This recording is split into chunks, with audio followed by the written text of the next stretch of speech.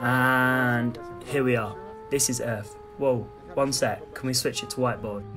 Those lines around it, that's our magnetic field. The field is caused deep in the Earth where convection currents move the iron, generating a current, inducing a magnetic field.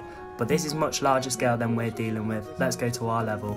Some very clever physicist named Faraday spotted that current flowing in a wire induces a magnetic field, and his mate Ampere did some maths and came up with some equations we'll be using today. We'll be using Helmholtz coils which generate a uniform magnetic field between them.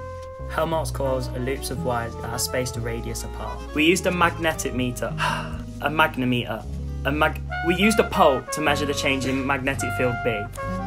By changing the current that flows in the coils, we'll change the induced magnetic field. Magnetic field is proportional to current, so by plotting B against I and taking the gradient, we'll get a constant K that we'll be using shortly. So now we have K, now to calculate Earth's magnetic field. The magnetic field of Earth is equal to the magnetic field in the coils over tan theta, where theta is the amount of compasses rotated by the coil's magnetic field. Now using our K from part 1 and rearranging, we can get that tan theta is proportional to I.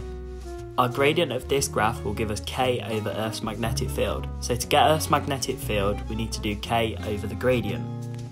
Our recorded value of Earth's magnetic field is 10.8 plus or minus 0.4 microteslas. But wait, we measured our magnetic field here, causing it to be a tilt to Earth's actual magnetic field. So how do we solve that?